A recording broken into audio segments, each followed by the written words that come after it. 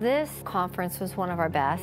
Just a community of people supporting each other, the vulnerability, the honesty, the truth, the barriers we were able to break through as a collective group was powerful. Day one was really about empowering and celebrating some really great women within the industry, as well as bringing in some talent to give us all some tools that we can take back. Day two was bringing in our male counterparts that really believe and support women within the industry. It was incredible to see everybody come together, share their stories. There was a lot of camaraderie built. All the women coming together, it was a great opportunity to connect and learn new information that we could take back to our organizations and apply to our professional and our personal lives. The content was top-notch that you would find in any leadership type of conference. And I think it would benefit anyone in the leadership world to hear it. The content really was about our why. What motivates us, who our advocates are, and who can help us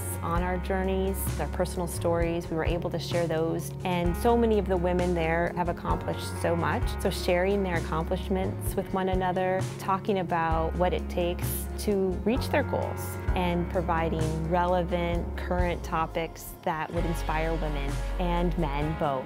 I see women in electronics continuing to help educate and promote women within leadership. Really, we want to enhance our programs. We want to deliver what we already have, our chapter program, our mentorship program, our leadership development training program, and continue to do what we do best. The main message is hearing from our members about what is relevant and important to them and meet those needs. I think we complement a lot of the women's groups that corporations are starting internally, and there's a lot of really impactful information and programs coming together that I think can work alongside other industry associations as well as corporate initiatives.